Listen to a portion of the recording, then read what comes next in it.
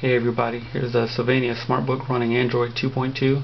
I do have all the files to reinstall Windows CE if you like. If you prefer, you could always reinstall it later. So go ahead and give it a quick look at the outside of the machine. As you can see, there's some scuff marks on there. The rest of the machine is in pretty good condition, so I'll give you a quick look at that too.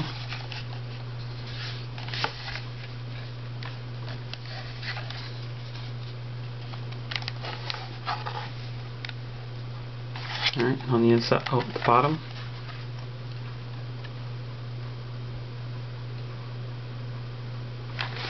On the inside, keyboard is in good condition, it doesn't have any finger wear marks. And the screen is also in good condition, doesn't have any scuffs or scrapes. So I've already pre-booted this machine. This machine takes about a minute to a minute and a half to boot with Android. So I've already pre-booted it, so I'll just wake it up. This is your slide to unlock screen. So what you do is you'll just take your cursor, put it down on the slide tile, click, slide over, and you're at your desktop. So I'll show you that the USB ports are working. So I have my USB mouse here. Go ahead and plug it in all the ports, show you that all of them are working.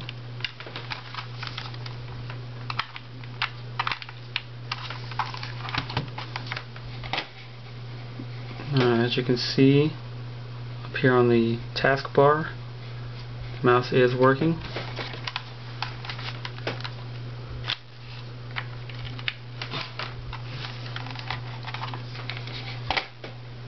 Again, the mouse is working. Alright, and the last one is on the back.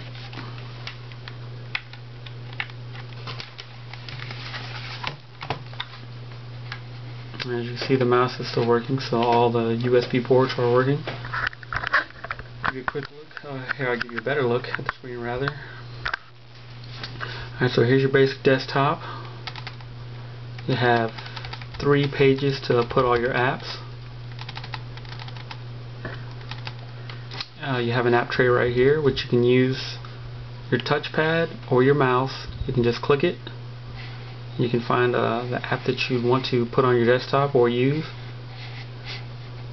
You can also use your keys to move around, so up, down, left, right, stuff like that. And if you find one you want to run, you can just press enter or click with your mouse or click with your touchpad. So just click the enter button. This is the terminal. I'll go ahead and show you that it is in fact rooted. So I'll just type in SU, press enter, and you probably can't see this, but that little notification was telling me that I have super user access, which means that it is rooted. You'll see a little root sign right here in the bottom right hand side. Kind of hard to see that. Alright, I'll go ahead and back out of here. Press escape. So basically with super root, or being rooted, means that you can install any app that you want. This netbook does not have Google Play, and it does not have YouTube. So if there's a app that you want to install, you're going to have to find it on the internet. You can download it and install it manually. Go ahead and show you. Here's your home button. Here's your Wi-Fi connection button, which you can change your Wi-Fi settings by clicking on either the settings here and finding the Wi-Fi, or just going directly to the Wi-Fi through this tile right here.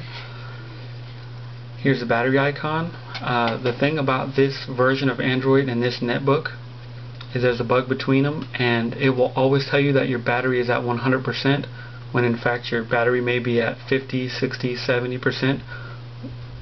It's just a bug between the netbook and the version of Android. So that's just something you're going to have to look past, or I guess have to reinstall Windows. So here's your clock. Here's your icon that lets you take pictures of the desktop. So anything, or rather anything that's on the screen. So say if you're running a Dolphin browser here, anything that's on there you can take a picture of. Here's your up and down volume keys. Here's your configuration panel. Depending on what app you're running, it'll give you different settings. Since I'm on the desktop, it'll give me the option to add an app to the desktop, change my wallpaper, search, things of that nature. So depending on the app, you have different options. Here's your back button. Alright, so I'll go ahead and show you the Dolphin browser. Go ahead and double click on it. Let it load.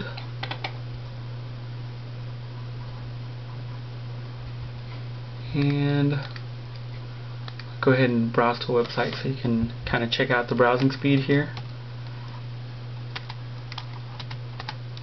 And this is running on Wi-Fi.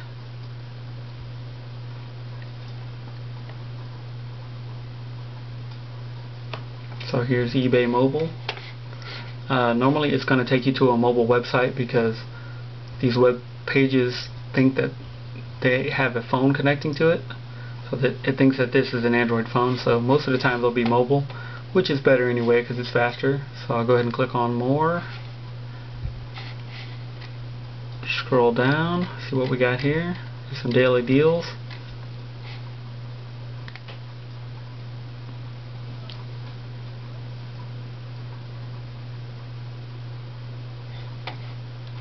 Alright, so you can see the browsing speed is not too bad. It's just dependent on what site you go to. More graphically rich sites are going to take longer to load. I'll go to one now, or I'll go to a website to show you a different website. Go Nintendo.com.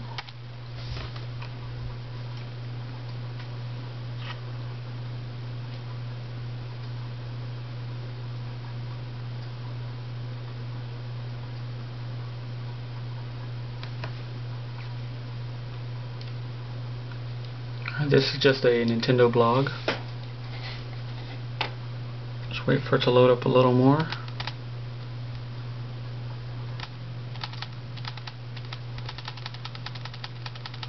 So as you can see, the browsing speed is pretty good. It's not the most powerful netbook that was ever released, but it's not bad for browsing. I'll go back to the desktop here. Alright, I'm going to go ahead and show you some of the media functions that it has. Go to my File Explorer right here.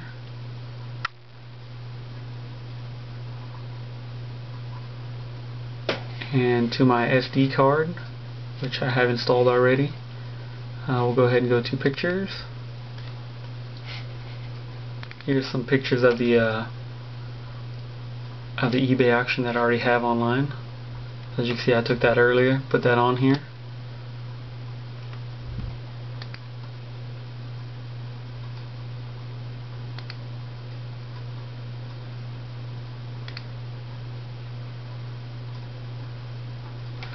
Alright, go ahead and show you some music files that I have on here.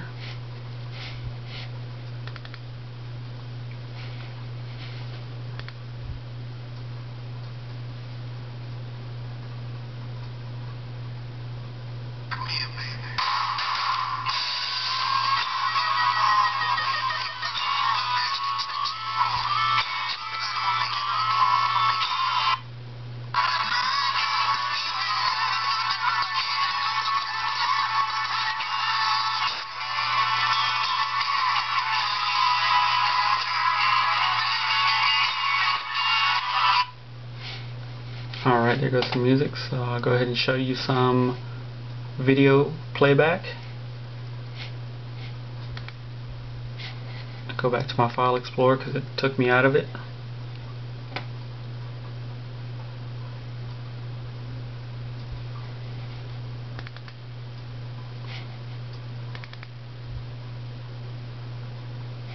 I'm going to open that video file.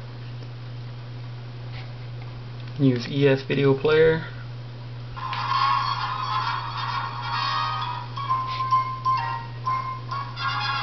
Go ahead and skip ahead a little bit.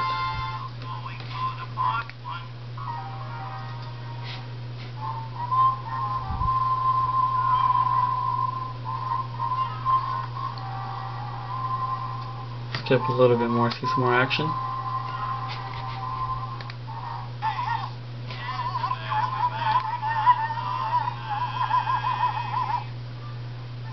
As you can see, there's a little bit of lag there. Go ahead and escape out of that.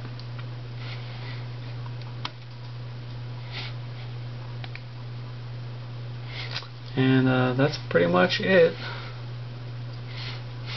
Shutdown is just like the phone. Just hold the power button, or click it rather, and power off.